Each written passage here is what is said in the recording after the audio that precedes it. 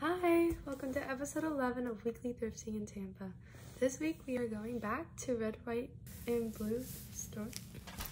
This thrift store is approximately 5.6 miles from campus, I would say.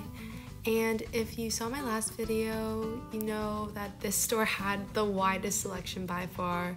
It was like a giant warehouse full of clothing and objects and anything you might need. My friend pointed out that they did a really good job of color organizing each section and like labeling each section if it was shorts, shirts, whatnot. There's one thing I feel the need to stress that I didn't put in my last video. You must pay in cash. I found so many items I really wanted to get and I had to put half of it back just because I forgot cash. But overall, found some really good stuff. Erica found this t-shirt, which she is planning on cropping. The lighting good? Laura found this oversized hoodie and some other t-shirts, but they were in the wash, and Maddie found that sweater. So on today's episode of Thrifting, I got this sweatshirt.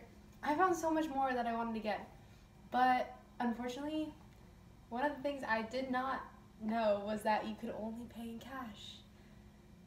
And I guess I forgot about that last time, or I had cash last time, because this time I had so many items and only 20 bucks. So I got this. Side note, they do have an ATM in the store. This sweatshirt. You know, it's getting cold, so an excuse to buy hoodies. Well, these aren't hoodies, but long sleeves. However, the collar on this is super weird. So I'm gonna try and cut it. Just because I thrifted it, why not? Testing it out. Yeah, that's what I got. So I didn't do a video of the before, but I cut the collar off of this and I like it a lot better. It was just like, here's the collar.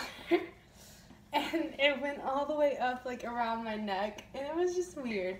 And now I feel like it looks like an actual tee sweater kind of looking thing, so definitely happier with how it turned out and my purchase. I will see you guys next week for another episode of Weekly Thrifting in Tampa.